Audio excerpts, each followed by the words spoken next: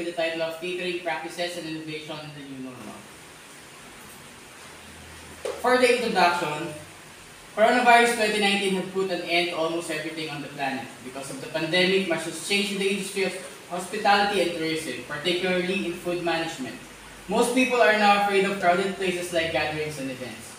Due to this, many companies and venues, including restaurants and catering services, have been forced to close because of the COVID-19 outbreak. Thousands of jobs and millions of dollars have been lost in this high-demand industry as a result of this. The objectives of this study is to identify the strategies utilized by catering services, to describe the challenges encountered by catering services, and to identify the technological innovation applied.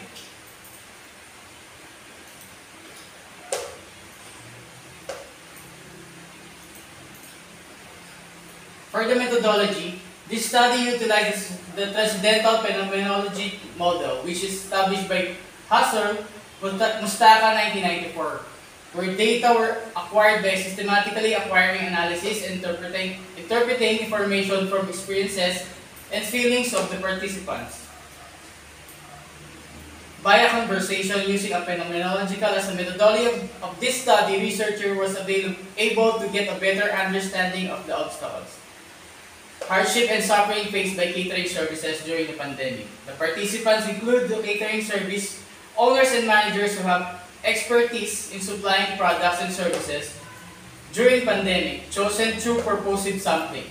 In terms of research instrumentation, the questions that the researchers used to gather data needed to be validated in order to make sure that the information given to the participant was accurate. To do this, the linguistic, subject specialist, and thesis advisor review and analyze the questions that the researchers used to guarantee that the questionnaires accurately evaluates its goals independent of the participant. To ensure the government health regulation protocols are followed and the data is collected based on its relevance and use in the research. The researcher utilized the most secure and safe way to acquire data in the new normal, which is through social media platforms like Zoom, Google Meet, Google Forms, and Facebook Messenger. For the ethical consideration, the participants were given a letter, consent to protect their identity during recruiting and dissemination procedures. Participants were told about the introduction and purpose of the study before to the interview. It was noted that while their participation in the research was voluntary, their decision to join or withdraw from it would have no effect on their work position or catering firms. For the findings of strategies, the participants followed the government health protocol, which include using spray bottles for alcohol, face masks, gloves, and hairnet, as well as contact tracing. They also encouraged the employees to get fully vaccinated, to stay open during pandemic and still give good services and make sure their customer health is safe. They operate with fewer employees and fewer tables, offer pre-packed food to go, food delivery, and schedule customer in groups.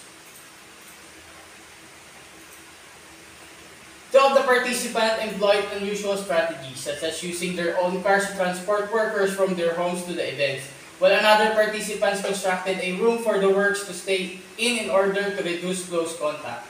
This tactic lessened employees' interaction with co-workers and other customers, which protects clients and maintains a positive work environment. This method assists caterers in surviving the pandemic, continuing to run their business and offer high-quality service while protecting the well-being of the customers.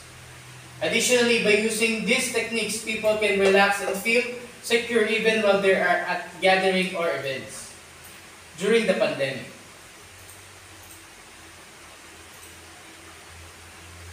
The challenges. Most of participants encounter challenges pertaining to a rise in expenditure because of pandemic-related technologies needed in operation prescribed by the IATF. Another issue that the participant confront is a shortage of staff to guarantee that social distancing is maintained during the event.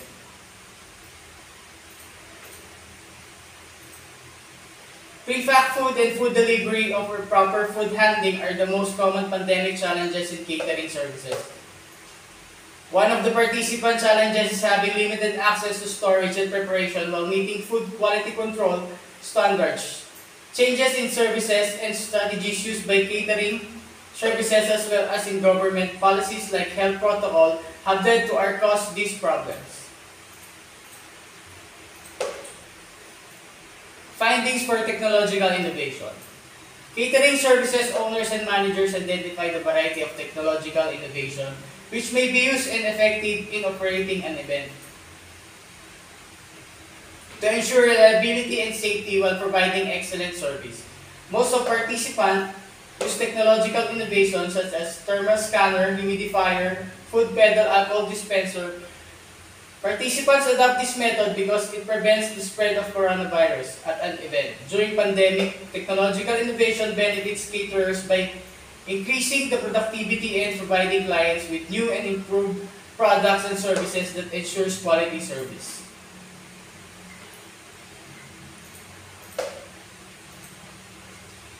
The key themes that emerge from the participants' replies are shown in the screen. These demonstrate how catering businesses have adjusted to the new normal. From the responses to the challenges they face on an organization and individual level, to the solution they adopt to their implementation and self-learning, and to what keeps them going. This objective aims to summarize the responses of the participants to a guide that emerged from the conduct of the interview. These data were collected and analyzed using tabular and textual analysis of the participants' responses. The bullet are the subtopic of the main theme emerge.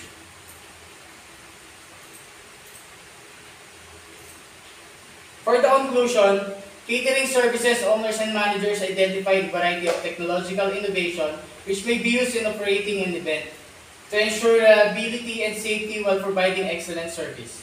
Participants use strategies such as package promotion and discount, vaccinated employees, cut-down employees, reduced table capacity, pre-pack to-go food and food delivery, and customer batch scheduling. This strategy helped caterers in enduring the pandemic and continuing to operate and provide quality service while ensuring their clients' health. Increased expenses, lack of manpower, packaging pre-packed items, and improper food handling are most common pandemic challenges in catering services. In addition to having financial difficulties, they also strive to make or embrace new practices and innovation while still being able to offer the guests high-quality service. Briefing and guidelines are required to create a list of effective and appropriate procedures that may be used in catering services to ensure that safety and quality service are provided.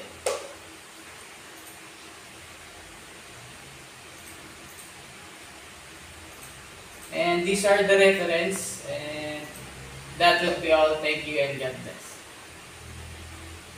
Thank you very much, Mr. Jonathan Tobias, and your roommates as well. Can you give them a big round of applause? So now, we will go back to the first presenters. Challenges and strategies of marketing. Nakamute ka, love. Nakamute ka na, ha? We have as our presenters, again, Dane Angela Costa. Pumiyak tuloy ako eh. They're from St. Mary's University. Sir Tobias, can you please? Certificate is also awarded to Jonathan Tobias, Zenaida Tamban, Alfonso Maloles III, and Hazel Marie Juanilis, Morelia Andrea Solina, Christine Abanto, Marie Janel Almaden, Tiffany Quinn Paniba, Shirley Brown,